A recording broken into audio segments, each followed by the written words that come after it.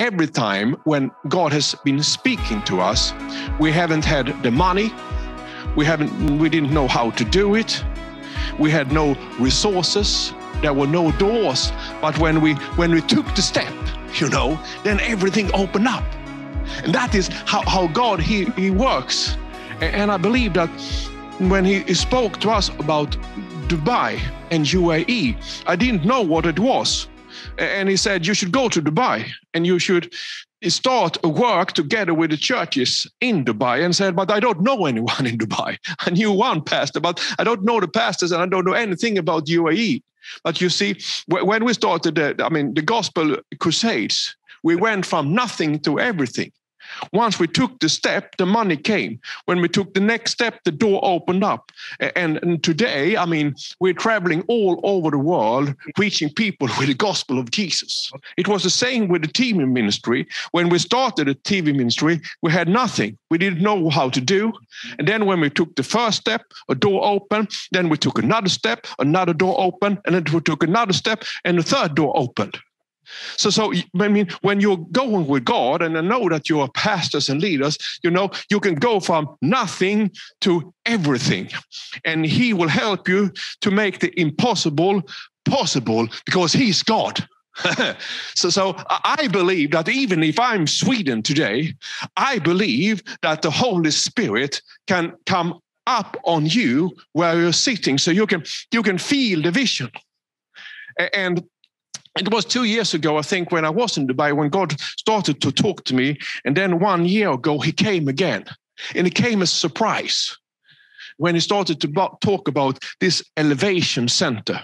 And I just want to say to you, we are not coming to start a church. We're not coming to start an organization. We are coming to help. And God is giving me, a sermon and a series of teaching that I've been teaching now for a long time. And I want to share some points with you because what is important is what I'm writing here. It's all about people. It's always about people.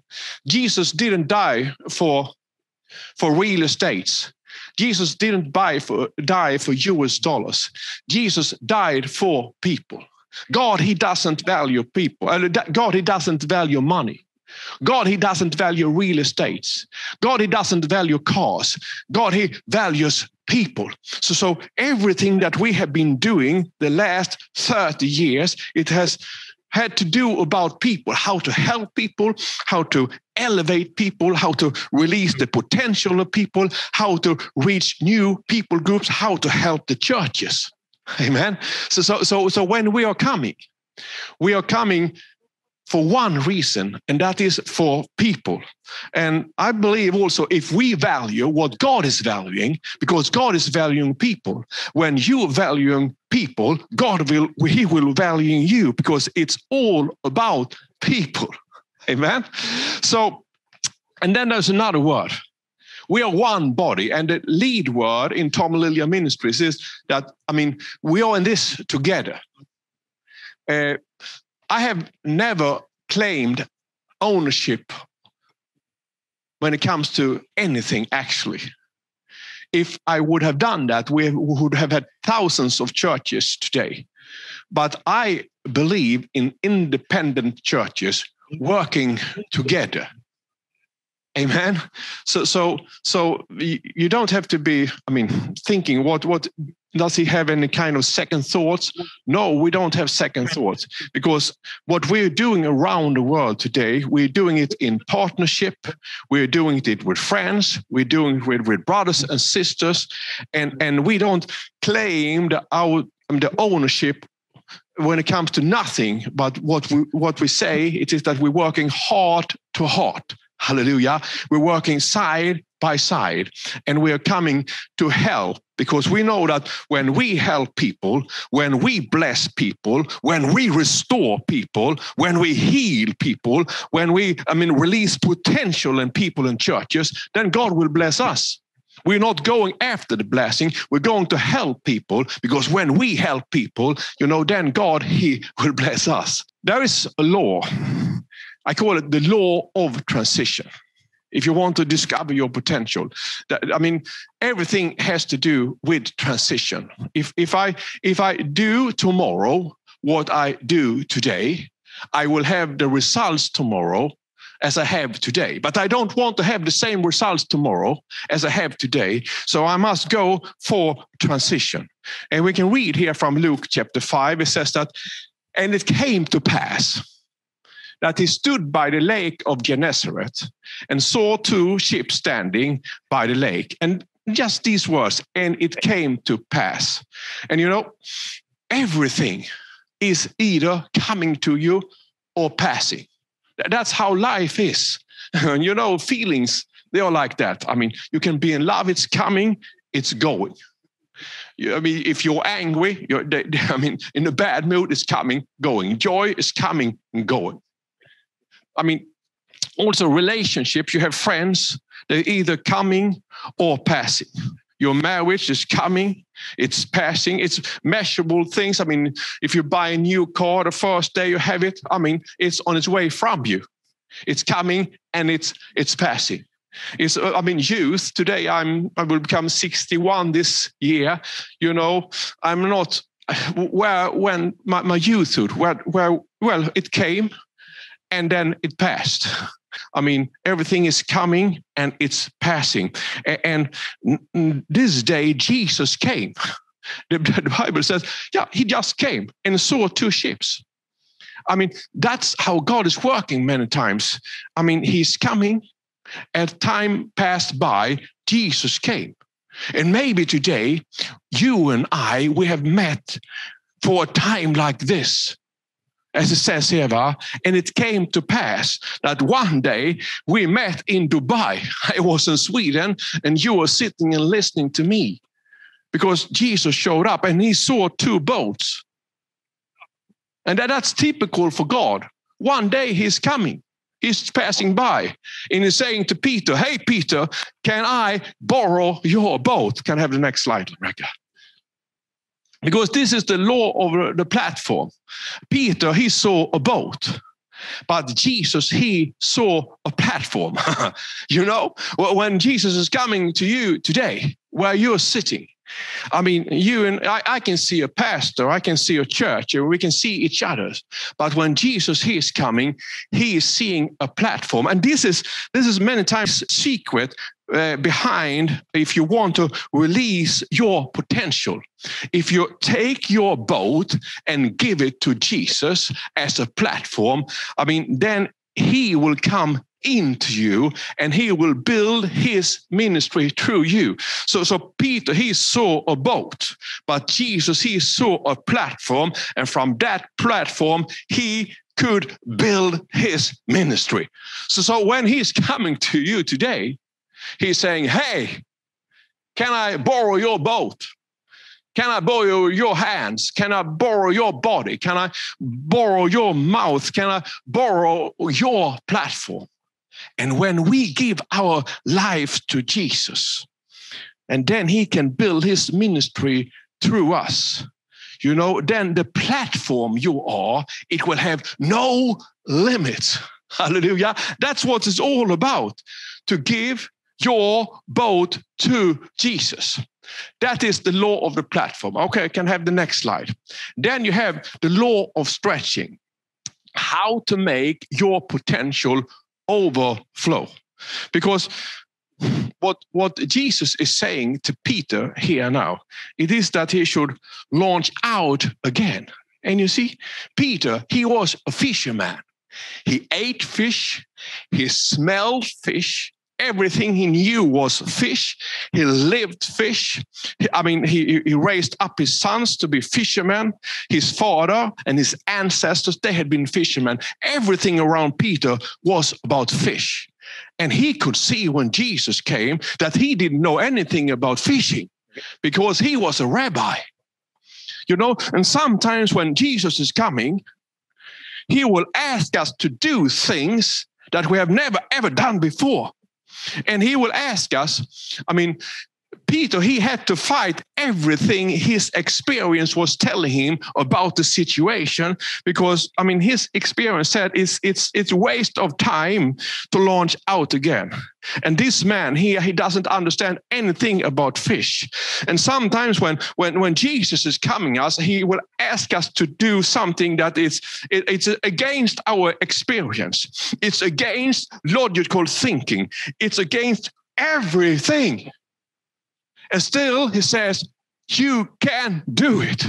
And I believe that when I'm speaking to you tonight, Jesus is coming, and he will ask us to do something that we have never, ever done before. And we have no experience how to do it. No one else has done it before. And that is, I mean, typical for my ministry, and I'm sure that you have experience from this as well. Jesus has come and he asked you to do things you've never done before. And the mind is just crying out and saying this will not be possible. And I know when God came and said, Tommy, what do you want from me? And something came up in my mind, and I said 1 million souls before 2012, and he said, I will give it to you. And then I didn't know how to do. It was just crazy. No money, no resources, no open doors, nothing. But when we took the step, when we did cast out the net, the fish came. Amen. Can you see this? So if you have the next slide here, because you have to be stretched to get more fish. Do you understand me? If you want your church to grow, if you want your ministry to grow, because when he did cast out the net, I mean, it was stretched so much that it was close to break. And sometimes when Jesus is coming to us, he will stretch us for a reason. Why will he stretch us? He will stretch us because he wants us to grow so that we can catch a bigger catch. Amen. As I said before, if you do tomorrow what you do today, you will have the results tomorrow as you have today. But when Jesus is coming and saying, hey, can I borrow your boat? Can you give your life as a platform for me? And then when he starts to stretch you, you see, you will have a greater catch. And the thing was that when Peter acted upon the word of Jesus, he had now one problem. It was how to get the boat to land. And this is the law of rubbing off. And this is the point I'm aiming at when I'm speaking to you tonight. Because you see, the anointing you respect is the anointing you receive.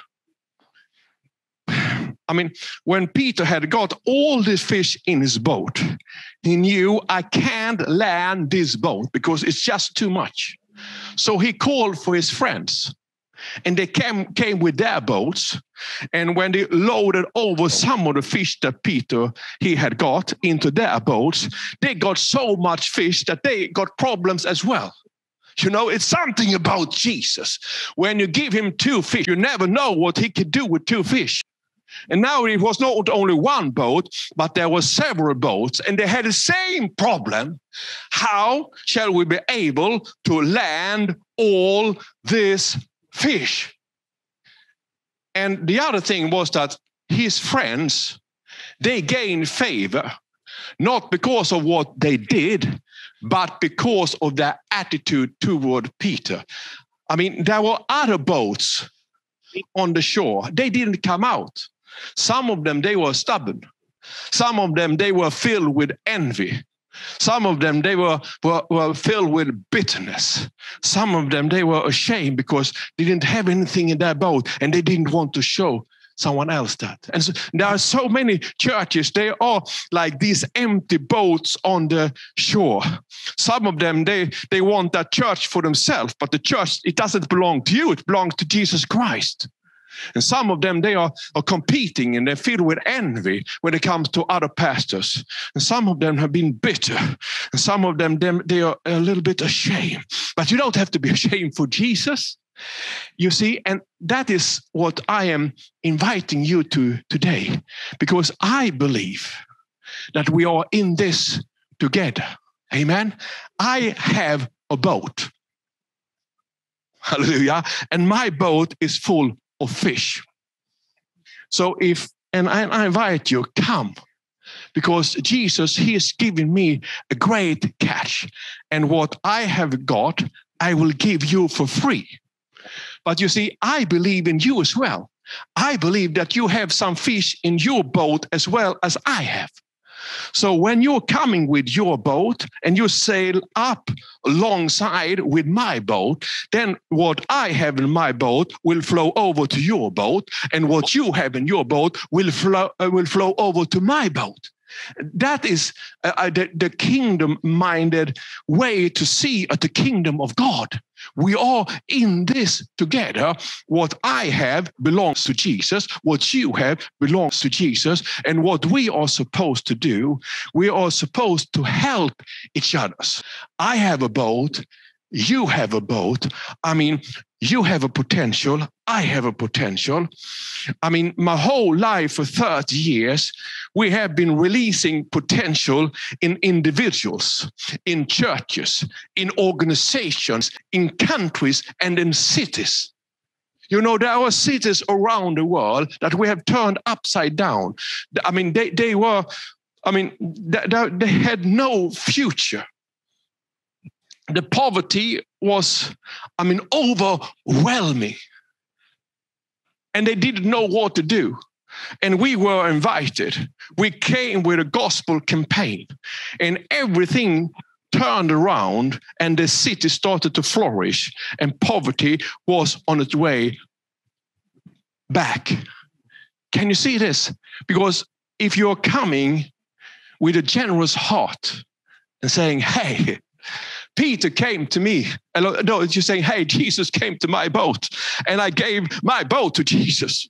He used it as a platform. And now I have so much fish, I don't know what to do with the fish. Can you come and help me? Because I have to land the fish I have. And then you're coming and you're saying, but Pastor Tommy, I'm from Dubai and I also have a boat filled with fish. Well, if you give me some of your fish, I will give you some of my fish. And together we will land the catch. And you know, when it came to shore, then Jesus said, leave it all and follow me. And I've been asking myself, why did he do it? I think that they thought like this. Okay, I gave him the boat and I got all this fish. What will happen now if I give him also the fish? Because Jesus, he will bless us. And that is the word that I have got for this time, that we should work together, sail out together. We shouldn't be competing. Instead, we should be working together. Hallelujah. And now I will come to the vision that God gave me. Can I have the next slide? The vision behind the Elevation Center. We want to help, a help that belongs to everybody. As I said, we don't claim any kind of ownership in what we're doing. We want to help your church. We want to help your ministry. We want to help you as individuals. And we want you to tell us how we can help you. And then we will see how we can do. Because in one way or the other, we will rub off what God has given us.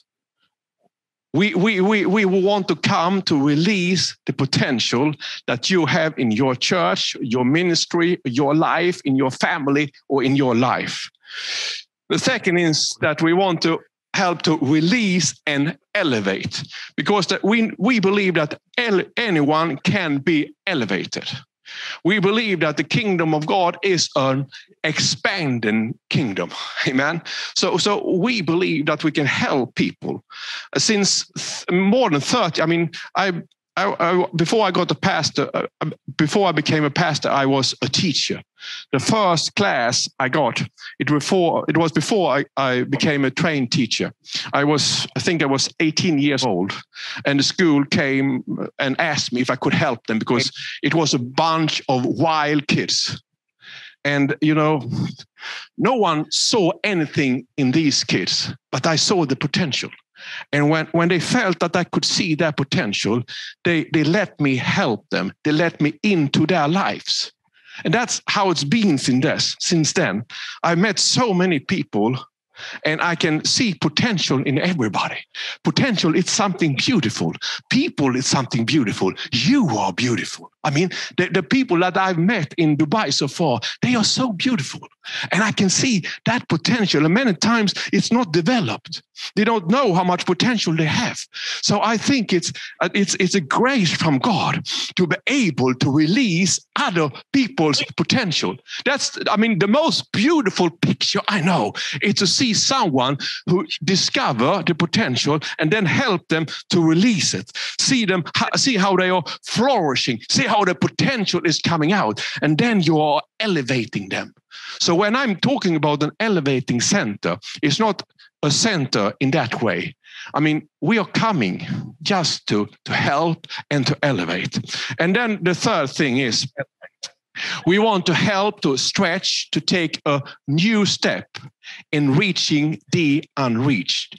Because I believe, and listen to me very carefully now, I believe that together we can make history.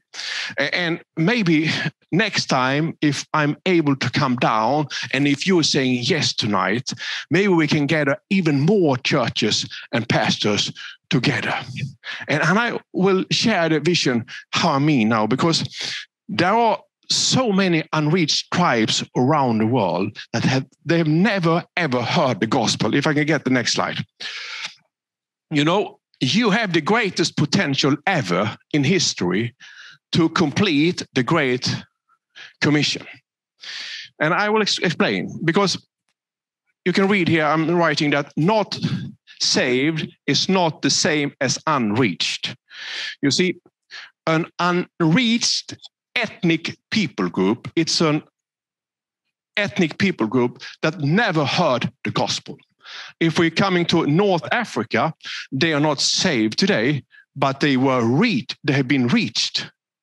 The whole of North Africa was under the gospel until the year of 500 or 600, something like that.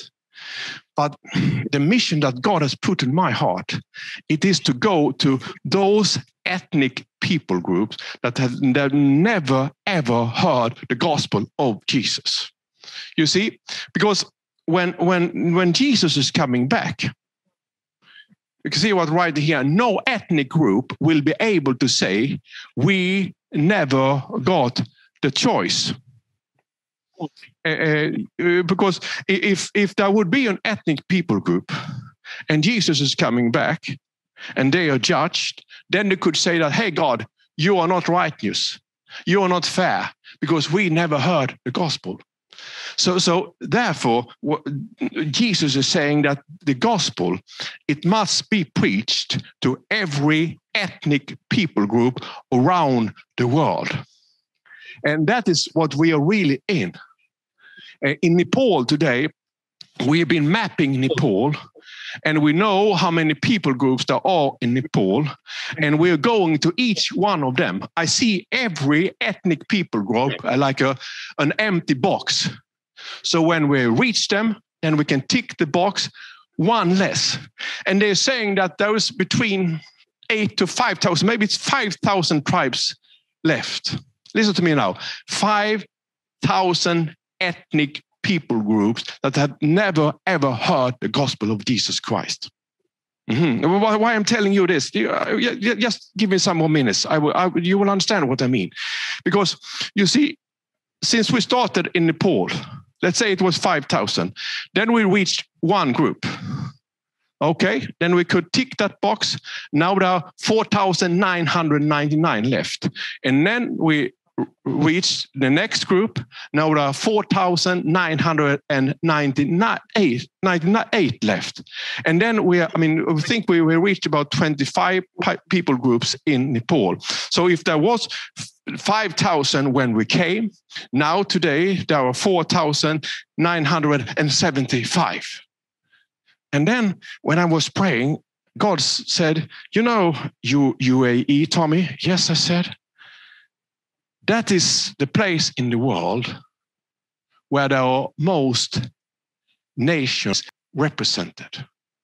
So I was thinking like this: where in the world today do we have most language groups represented in the UAE?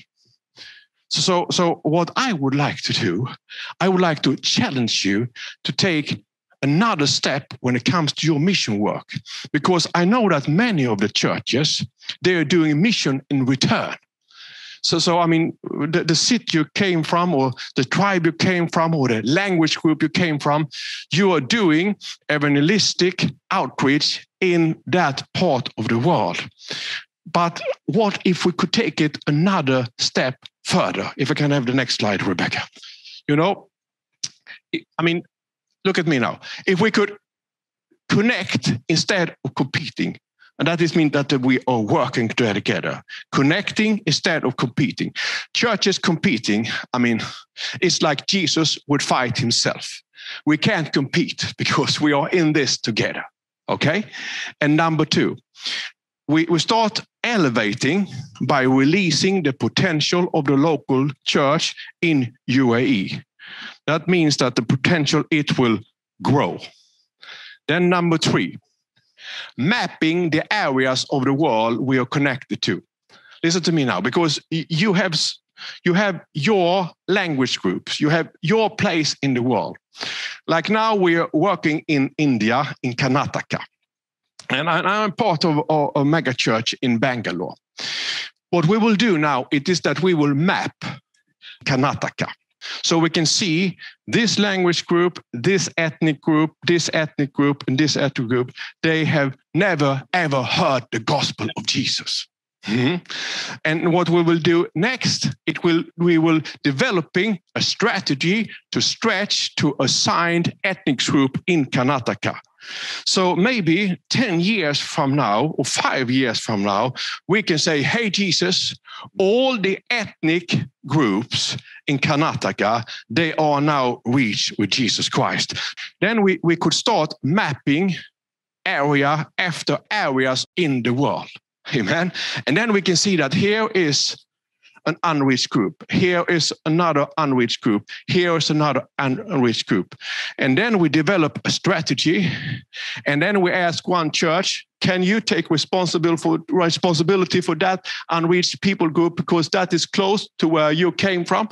Can you take responsibility for that unreached people group because that is close to where you came from? You know, maybe 10 years from now, we can have reached hundreds, maybe thousands of unreached people groups. That's not what I mean by, we can make church history.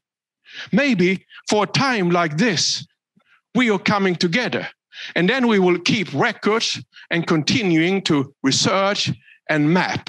And if we do this, when I saw it first time, I said, Jesus, if there is only 5,000 tribes left, then it is possible. If you give me the tool, hallelujah, amen. If you give me the tool, then it will be reachable within my lifetime. It was actually a blow. Can you understand me? I can feel the anointing is coming now. It is possible within my lifetime, within your lifetime, but this is not one man's work. And that is my question tonight. Would you invite us? I'm not asking anything. We are coming to help you to elevate what you have. We're coming to release whatever the potential we can see that needs to be released. We're coming with our boat and we're saying, my boat is filled with fish. Can't you come with your boat, sail up alongside with mine, and then we will share what God has given us together. Because one thing is clear. Jesus is always on move. What he started to do 2,000 years ago, that's where the flow is. That is where the power is. That is where the anointing is.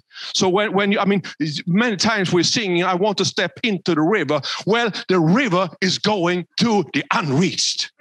Hallelujah. So when you are coming with your ministry, with your church, to reach the unreached, then your church will grow.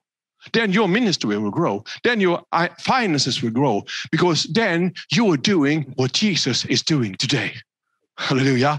But you know, this is not something that we can do by ourselves.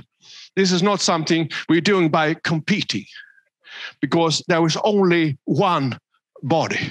Hallelujah. And you are my brothers and you are my sisters. And we have one Lord and we have one leader. So before I'm letting you in now, the next step here would be, together, we want to set up Zoom appointment with as many as possible. So if you're listening to me now and you want to talk to me, then our director, Matt Shibu, you can talk to him and we will set up a Zoom meeting so we can speak face to face. Together, we can join hands for research and mapping. And together, well, the ownership, who will be the ownership of this? The ownership belongs to all who are involved. And you have our director with you now, Matt Shibu, and you can see his email address here as well, matt.shibu@lilja.org. Amen. This is what God has put on my heart. And I hope that you feel my heart, because, I mean, when I got saved, I was 28 years old. I was raised up in a very, very secularized family here in Sweden. And then when I was 28, one night, Jesus came to me in a light in the same way he came to Saul on the way to Damascus. That night, he changed my life. I had no problems. I had a good life. I had a career, and so did my wife. But everything changed. And since he came, we have been, we're giving it 100%. Because this was how I was thinking. Either I give Jesus 100% or I can live in the world. There's nothing between. There's nothing I don't want to have a lukewarm life. So all the time we have been pressing the limits. Where can we go now, Jesus? How can we expand what we are doing more? How can we reach more people? How can we help more people? How can we do more? And God led my steps this year to Dubai and to you. So I don't think that you are listening to me now today by coincidence. I believe that the Holy Spirit led you to, this little small talk we have today, because he will touch your heart. And I believe that you have felt my heart today, because I felt the power going out through the Holy Spirit. Hallelujah.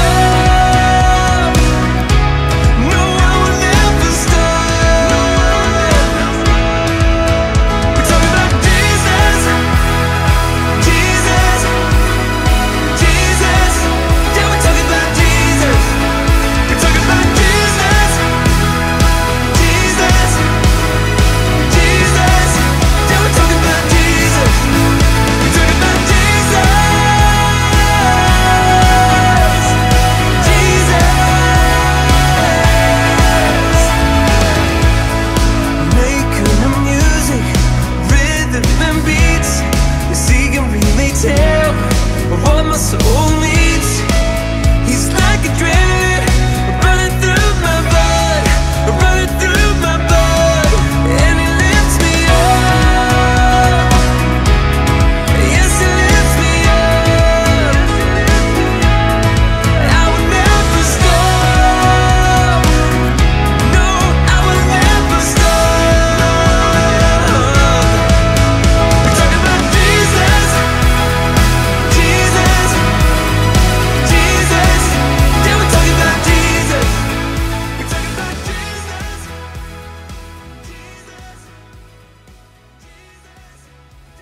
It's time to come together, because one can put 1,000 to flight, two can put 10,000 to flight. There's a supernatural multiplication.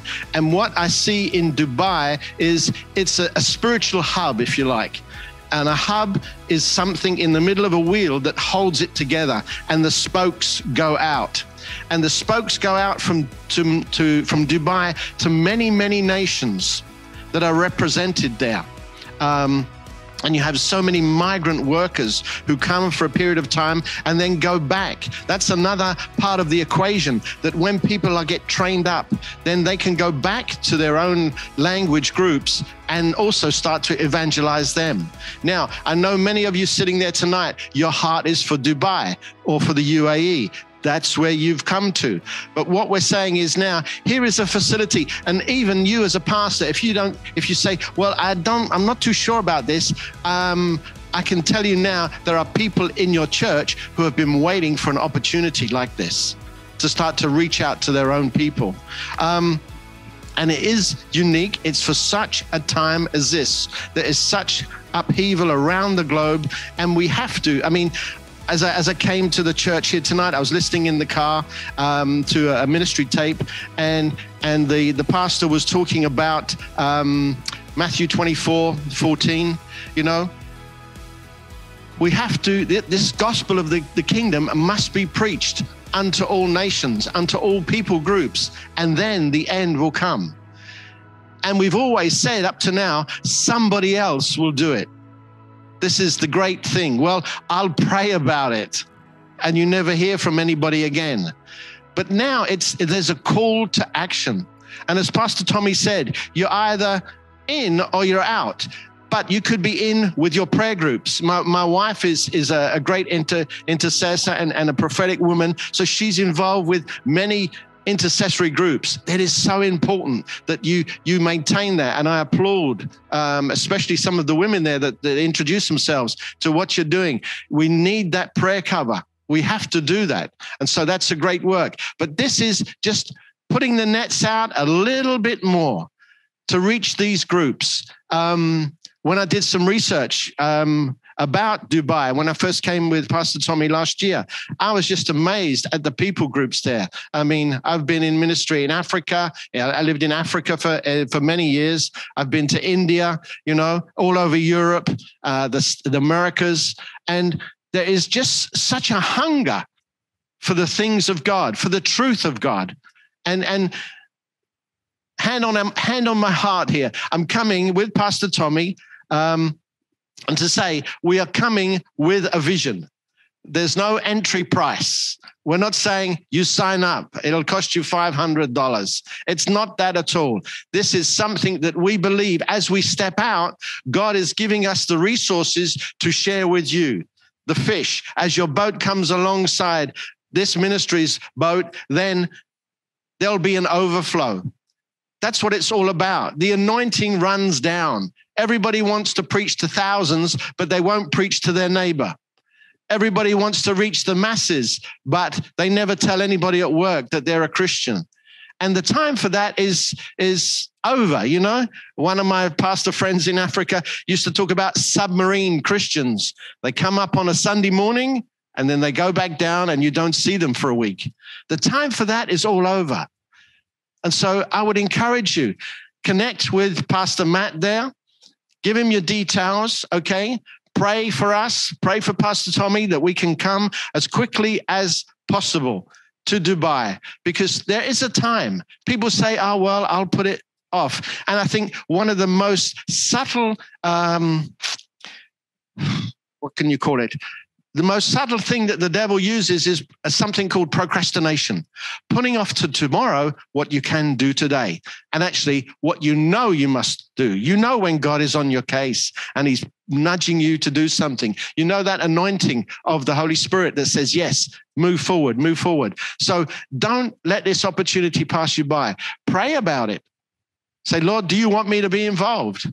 Get hold of Matt. Have a Zoom conference with Pastor Tommy. Hear his heart on a one-to-one basis, because it is so important that we come together and that you realize the importance of the time.